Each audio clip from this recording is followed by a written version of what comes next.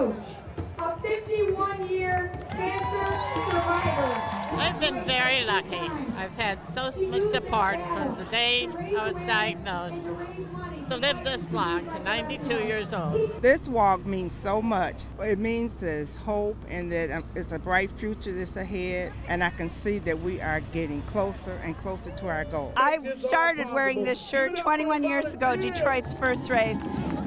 It thrills me, it overwhelms me, and to be surrounded by my sister and a few brother survivors, I know that we're going to beat this disease. And I'm a survivor twice, and I've made it twice, and I've gone through chemo and radiation twice, so you can beat it, you can beat it. And I'm going to beat it for a lot of years.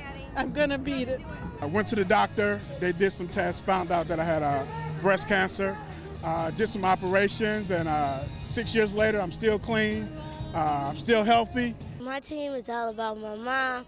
She founded this team 2 years ago. We support her every year, and we're going to support her more and more years so we can pray for a cure. After we lost Alyssa, we knew that we really had to regroup and get a team together so we could actually fight this, so we don't have to lose any more people. So my team has grown this year. It's went to 20 people. Last year we raised a big amount, $3,600, and this year we're at $6,000, so it's terrific.